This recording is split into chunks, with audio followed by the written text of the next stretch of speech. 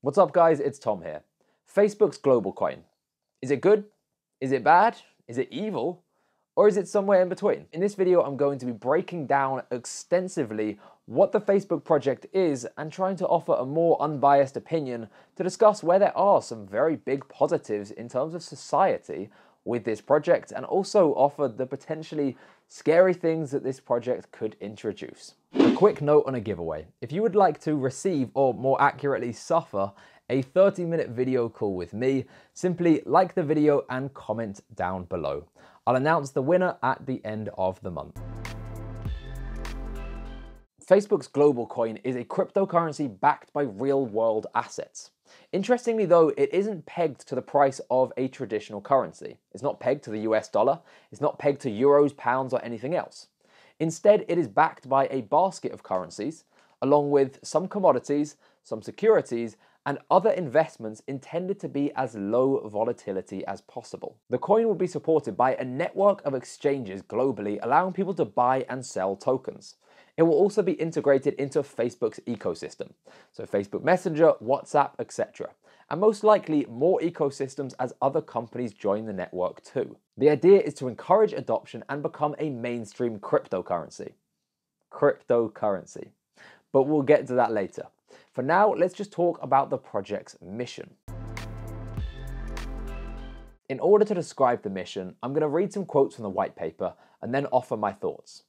Our hope is to create more access to better, cheaper, and open financial services, no matter who you are, where you live, what you do, or how much you have. This is the goal for Libra, a stable currency built on a secure and stable open-source blockchain backed by a reserve of real-world assets and governed by an independent association.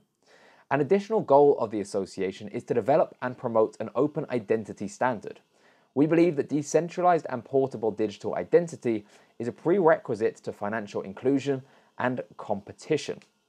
So on the surface, it sounds fantastic. It sounds like they want to create an open source project which is going to allow financial inclusion worldwide. On top of that, I'm actually a big fan of the idea of having digital identity.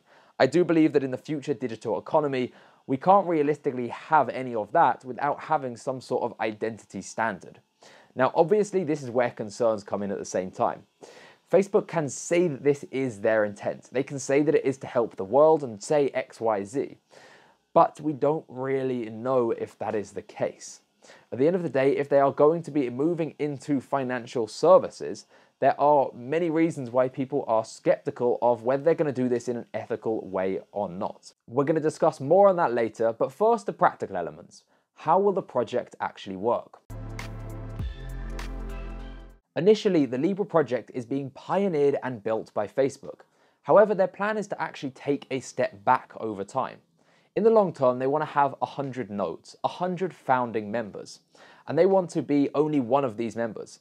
So essentially, they would have 1% of the total voting rights on the network, and everything would be equally distributed between these 100 members. However, you're probably thinking, who are these other 99 members? According to the white paper, they want to sign up businesses, academic institutions, and charities. So far, there are 28 members, the majority of them appearing to be businesses. This isn't surprising considering it costs $10 million to become one of the founding members. And I don't know how many charities or academic institutions are likely to be able to afford to stump up this kind of money. Next, we'll talk about whether the project is going to be decentralized or centralized. This is actually more of an interesting conversation than you may expect. It's the Facebook global coin. It has 100 members and they have equal voting rights. They have to buy in with $10 million to be part of this network. Of course it is a centralized network, right? Well, this is where it actually gets a bit more interesting. I'm going to read out a few quotes from the white paper and then I'm going to offer my thoughts on whether I think this is true or maybe it's just BS. But first the quotes. The association will develop a path towards permissionless governance and consensus on the Libra network. Permissionless governance. So that isn't having 100 members and allowing no one else to join the network. The association's objective will be to start this transition within 5 years, and in doing so gradually reduce the reliance on the founding members. Permissionless systems have low barriers to entry and innovation. are resistant to censorship attacks and encourage healthy competition among infrastructure providers, as well as the developers of applications on top of the network. Our ambition is for the Libra project to become permissionless. The challenge is that as of today, we do not believe that there is a proven solution that can deliver the scale, scalability, and security needed to support billions of people and transactions across the globe through a permissionless network. Now, that is a pretty interesting development. We're talking about a project that has 100 nodes to begin with, and you have to pay $10 million plus be a pretty sizable company to even be considered in the first place. It's pretty much as permissioned and closed as you can get in cryptocurrency. But they're describing how they actually believe permissionless networks are better in many ways, and they plan to create this transition over time. For me, this creates two really opposing thoughts. The first is that when it comes to decentralization, my opinion has always been that it is an end goal. It's not a starting point. It's not realistic to go from a truly centralized world to a fully decentralized world in one step. Most projects that try to say they're going to do this, I think it's BS. I don't believe it's going to happen. The best projects tend to realize this, beginning in a somewhat centralized fashion and becoming more and more decentralized over time. So I understand where Facebook are coming from. If this is legitimate, then it would actually make sense. And then there's the other side of me, which is very skeptical. Imagine for a second that you're launching a truly permissioned, closed blockchain, and the community of people currently in cryptocurrency are incredibly against this. The easiest thing to do would be to say, look, we're centralized to begin with, but we're going to be decentralized over time. Just give us some time and we can see how it plays out. Ultimately, this could be complete nonsense to appease people like you and me, as we believe in this industry that decentralization has a powerful use case within the world, and the Libra project are doing the opposite. It is interesting that they are using this rhetoric, but ultimately I won't believe it until I have seen some sort of evidence. Now let's talk about the Libra investment token, the security attached with the project that many people appear to be overlooking. The Libra investment token is an additional security associated with this project, which appears to have been overlooked by many. Members pay $10 million in order to receive this Libra investment token, and it is from my understanding that they then have the choice if they would like to run a node or not. If they do want to run a node, then they have voting power within the network. If they don't, they lose this voting power. What is the purpose of the token? Remember when I said earlier that the project isn't just being backed by one currency. Instead, it's going to be a basket of currencies along with other real-world assets. Well, many of these assets are going to be producing interest. And essentially, if you hold the Libra investment token, you are entitled, once costs have been paid for, to whatever remains from this interest. Bearing in mind that this could be a gigantic network with Facebook's reach and the other companies involved too, the interest received by some of these companies could be ridiculously large. Even more interestingly though, is that we've seen Facebook understand the power of blockchain. And they believe that putting a currency on a blockchain is a very, very powerful use case. That's exactly what the project is all about. Well, what about putting a security on a blockchain? That is essentially all a security token is. While I haven't read any confirmation within the white paper that they will be issuing a security token, I've certainly heard many people reporting on it, but I haven't actually read that specific wording in the white paper. It certainly isn't a far-fetched concept. In fact, I expect that this is going to be probably announced further down the line, bearing in mind everything they are doing with blockchain at the moment, and this could well be the world's most popular security token that could generate true interest within the market.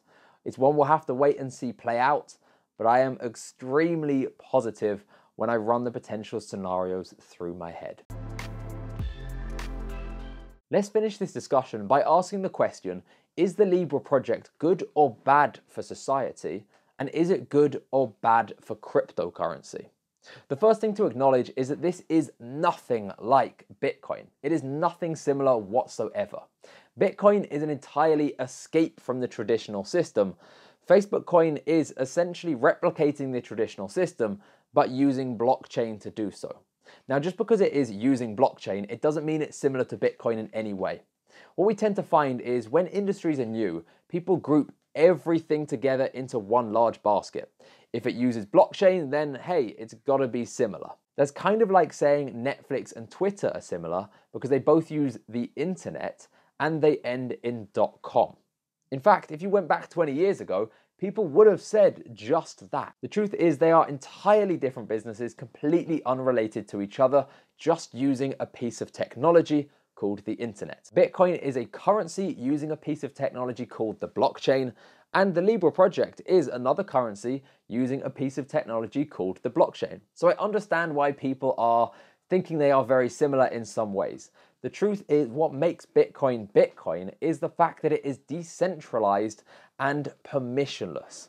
That is it. That is the key aspects to it. Forget the piece of technology that it's built on and forget the fact that it is a currency. Those are not meaningful overlaps.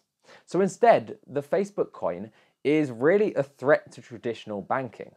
And this is where it gets very, very interesting because they are fighting some of the largest global systems that are going to push back in every way they possibly can. Let's talk about the price movements in the short term and the long term. The first thing to say is, very interestingly, Facebook have called this a cryptocurrency.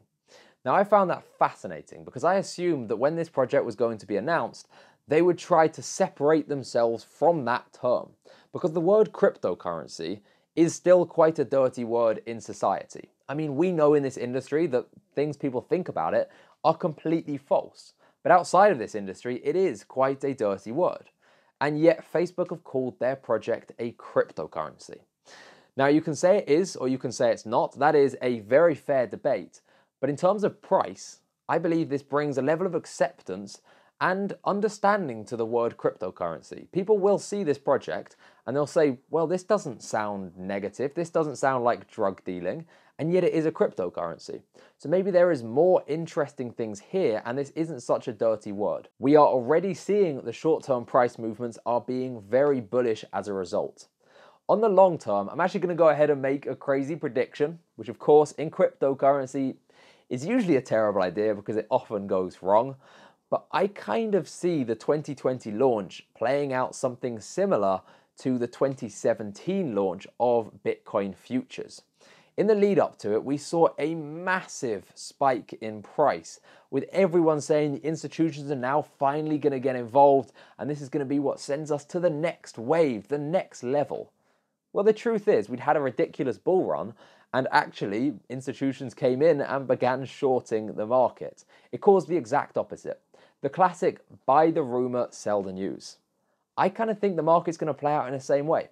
I think we're going to see a significant bull run up until the launch of this coin, and then we could well see a huge dip as a result. It's a crazy prediction, I might be entirely wrong, but I think this is going to be very bullish for crypto in the lead up to it, and then we may see a crash which coincides at a similar time to the launch. Is this project good or bad for society? Well, that question really depends on who you ask. I'm personally fortunate enough to live in a country where, yeah, we might not have the greatest banking system, but we do have democracy.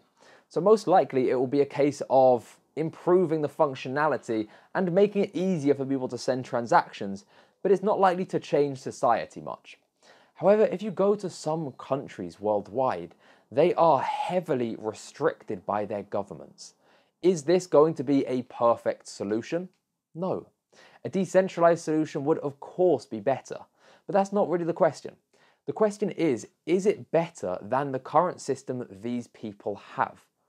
If the answer is yes, then ultimately this could be a good thing for their societies.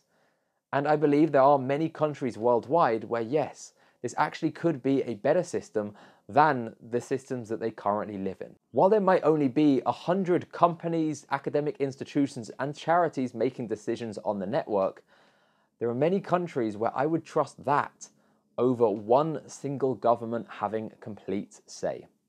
Now, unfortunately, it could well be the case that these countries ultimately decide to ban all forms of cryptocurrency, including this project. So sadly, the countries that probably need this the most may be the ones that end up never getting to see its use. I've tried to approach my analysis with an impartial perspective. Personally, I don't like Facebook. I don't use the platform, and I think they've done many scummy things in the past as a company. However, I tried to approach this saying, look, forget that biases and just think of what are the good things and what are the bad things. So I've tried to highlight some positives that I do genuinely think this project could have for some societies globally. But at the same time, there are still some major concerns. The biggest one surrounds data. So Facebook won't have any access to the data as they have set up a subsidiary that will handle all of these processes.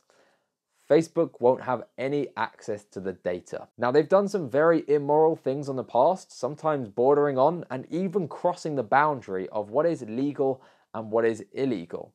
So the naive side of me wants to believe that this is true, while the other side of me doesn't really believe it. The other aspect is law enforcement. They basically said they're going to be regulatory compliant and working with the law. Now, this means potentially giving more data to law enforcement than they currently have on regular people. You could see this as a good thing in many ways. Yes, I'm sure it will be.